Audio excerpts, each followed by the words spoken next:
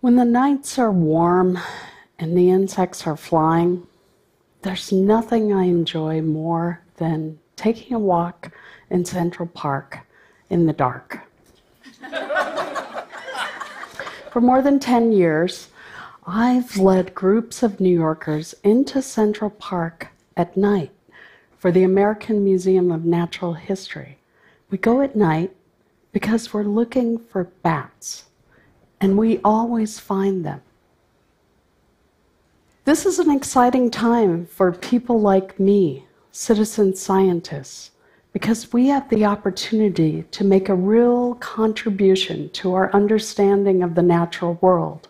Not just bats, but plants and animals, rare and endangered, common ones too. All conservation begins with some kind of baseline data, an inventory of what lives where. So let's start with bats, because they are amazing. But what if there were no more bats? Bats face enormous challenges, everything from climate change to human-introduced pathogens, and a general lack of good PR. But what if there were no more bats? What if they suddenly disappeared? Would anyone notice? Would anyone care? Well, it just turns out that our bats, our North American bats, can actually eat up to their body weight in insects each night. So that is a ton of insects each evening.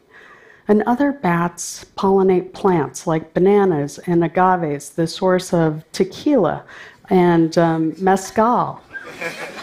And then there are also bats that play a vital role in our tropical rainforests. It turns out that bats are actually tropical rainforest seed dispersal experts. They're all around us. They're on every continent except Antarctica. As with anything, all conservation begins with understanding some kind of status. We need to understand how many bats there are and where they are. And I'll just say that for the more than 1,300 species of bats, that work simply hasn't been completed. Up until now, in order to identify any bats in a given area, it required someone who is highly skilled, who would actually capture or collect these flying animals. Luckily, there's a revolution going on, and it's going to change the way we collect data and who can contribute. And it's all based on the phone that everyone has in their pocket. So bats are small and relatively hard to see. In fact, people mostly don't see them even when they're directly overhead. How do we conserve bats if we don't see them? Well, it turns out that bats emit an invisible beacon, and it comes pre-installed. It's actually the ultrasonic sonar that they use to navigate the dark. It's echolocation. It's their superpower. And the technology necessary for us to be able to listen to their calls is actually available on our phones. So our next task is identifying which of the more than 1,300 species of bats we're actually listening to. And this new generation of technology is actually starting to make identifications. Based on increased computing power, we're actually able to take our phones and identify which of those 1,300 species of bats we're detecting. Now I'm going to actually show you a picture of it's a spectrogram of an eastern red bat that was taken on my phone in Central Park this summer. So here we go.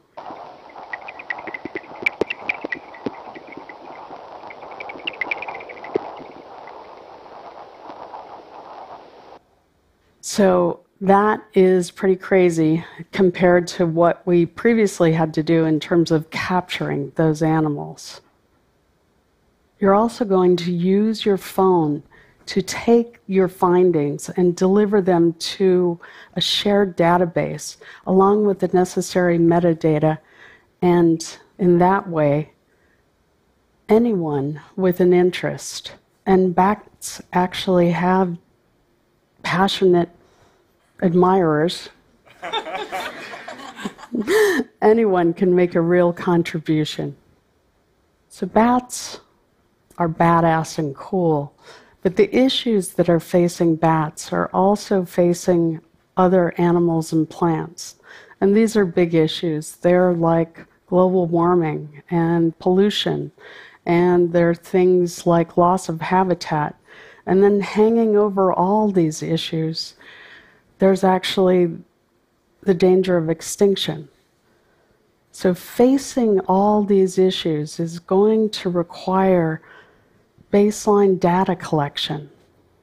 And the future of conservation is that people like me, who are engaged citizens, are actually going to collect that data.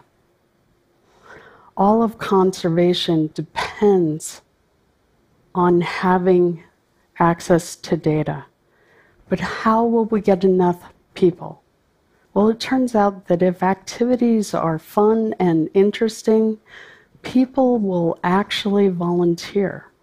There are dozens of organizations and sites right now where citizen scientists are actually contributing to conservation.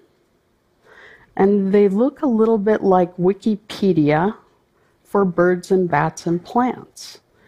And they have punchy names like eBird and iNaturalist. So digital collections are really the future of conservation knowledge. Can you imagine a time when your smartphone is actually going to be able to run some DNA analysis for you? A little bit of plant material, and out pops an ID? So this is Bracken Cave. It's actually in the Texas Hill Country. And the efforts of dozens of individuals and organizations have led to its protection for future generations.